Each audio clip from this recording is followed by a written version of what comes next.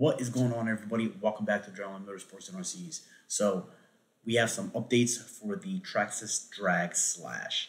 Traxxas has been teasing us about this car. Last week they showed us some new pictures of the car and how the body looked and everything. And this week they dropped more pictures with the new transmission that they're going to be using. If you guys can see, what they are using is a brand new Pro Series Magnum 272R transmission. It has an all-new reinforced case with T6 aluminum motor plate.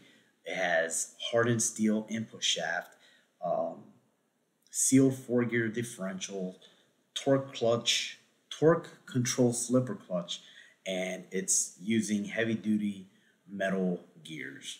I think that this transmission is going to be a good transmission for the application.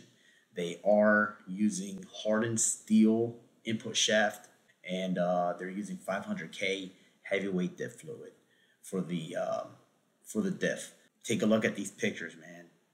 I believe that Traxxas is going to be dominating with this new chassis and this all new transmission that they are going to be using. We're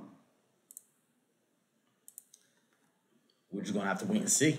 I mean, slowly and slowly, they're just teasing us about what they're going to be using on this car. We still do not know what ESC, what motor they're going to be using, but I have a feeling, that's just me, I have a feeling they are going to be using the VXL or the 550 12-turn.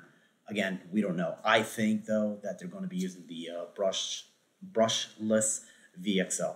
So when I get more info out on this car, I will be letting you guys know. If you guys like what I'm doing with doing this type of stuff, updates and all this about new RCs that are coming out, let me know in the comment section below.